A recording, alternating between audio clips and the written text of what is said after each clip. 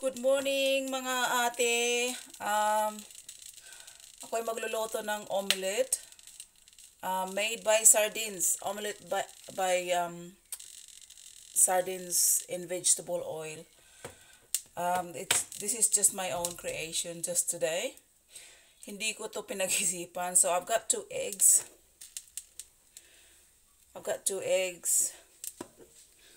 We'll need to crack these in separate bowl just in case the egg is not good.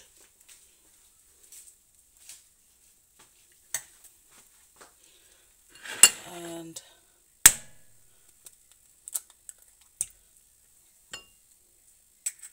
crack mo lang.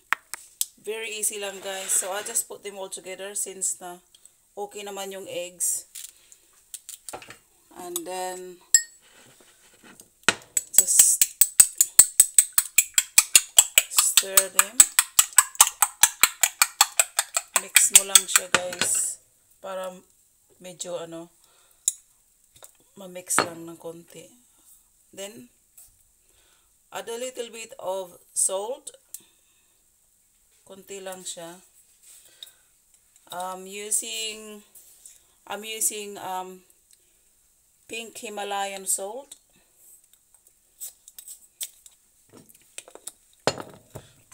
So I've just reheat the pan.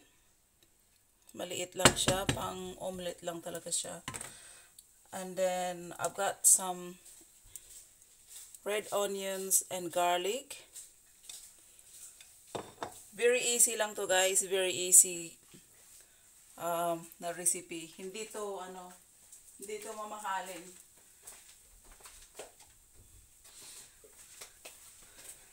Very affordable. Tipid sa bulsa. Then I've got olive oil. So what I'll do, tansya lang guys. Tansya lang siya. Just enough to make an omelette. Olive oil.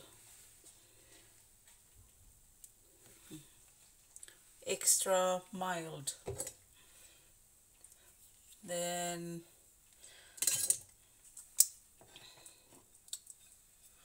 first put the garlic para bumango lang ng konti. So just slightly brown the garlic.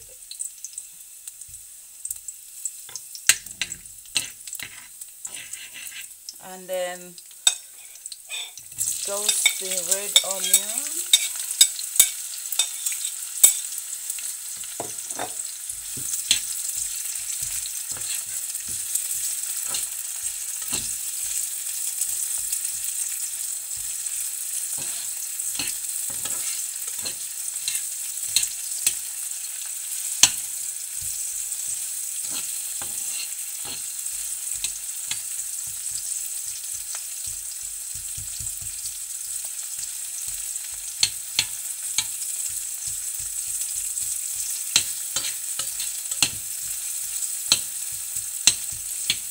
So once the red onion was transparent, so that should be enough to go with your sardines. Ito guys.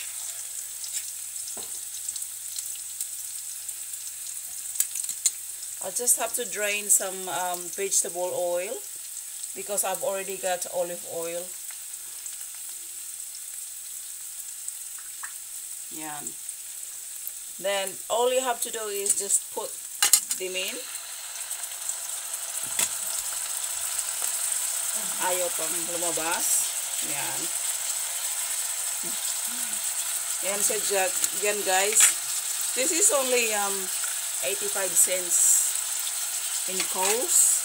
Very affordable. So just mix it through. Medyo hiwa-hiwain mo dito. Durog-durogin ng konti. Huwag naman yung sobrang durog kasi it's not nice. Yan.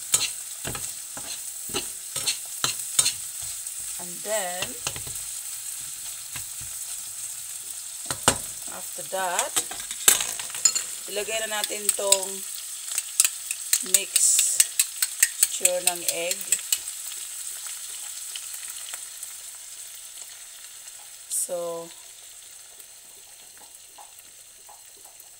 mahilig kasi ako guys ng maraming onions.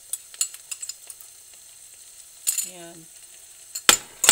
So, 2 eggs lang. And then, onions and garlic. Kahit anong onion, okay lang. Kunti lang yung garlic, parang isang liso lang. Then, after that, meron akong pang toppings. Yan.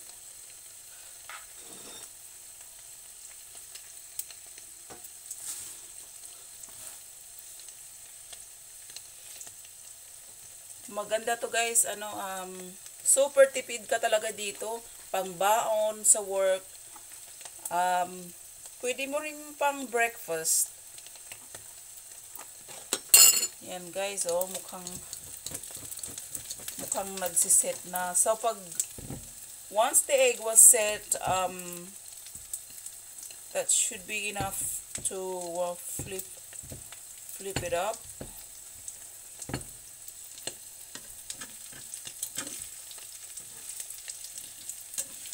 Very easy to make.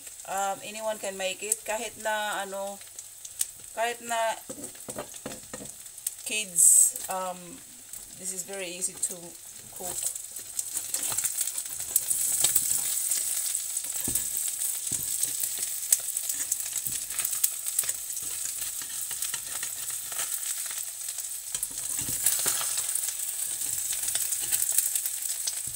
Yan, kunting lagay dito guys. Masarap to talaga siya iulam. Ewan ko, meron pa to sa Pilipinas, yung sardines na walang tomato sauce, walang tomato sauce. Ano siya, ang tawag dito, it is, siya, sardines, in vegetable oil lang siya. Hindi ko alam kung meron to ganito sa Pilipinas. Super tipid talaga to guys. Tipid meal. Ayan. Pwede ko na siyang i-flip. Pero actually guys, hindi mo naman na talaga kailangan i-flip eh. Kasi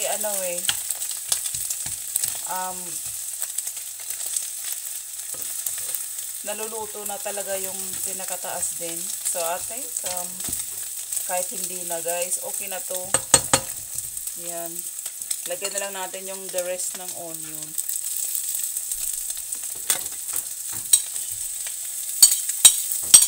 Mahilig kasi ako sa onions guys. I love onions. I don't know why. Pinaglihi sa onions.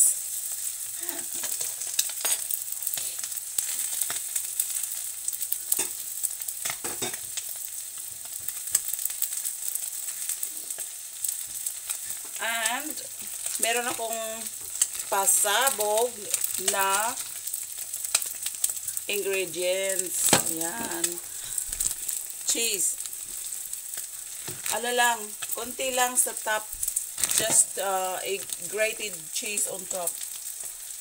Pampa char lang.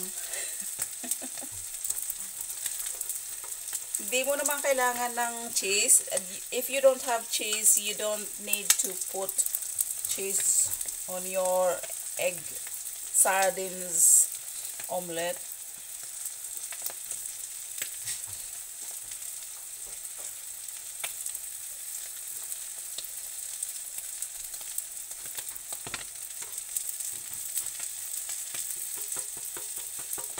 Ayan, pwede na yan guys. Kunti lang. Pampa lang yan. Char. This is just my own invention. I did not copy this from any chef or recipe books. Wala po akong ginagaya. That's just my own recipe.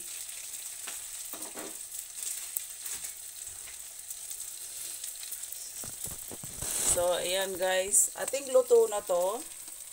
Ayan. Pasensya na. Ayan. Patayin na natin yung apoy. Ayan na guys, oh. Oh. Simpleng ulam for pamilya. O, diba? Sobrang tipid. Sardines, 2 eggs, tapos onions and garlic, oil, and green onions sa top. You don't have to, kung wala kayo, you don't have to have everything on it.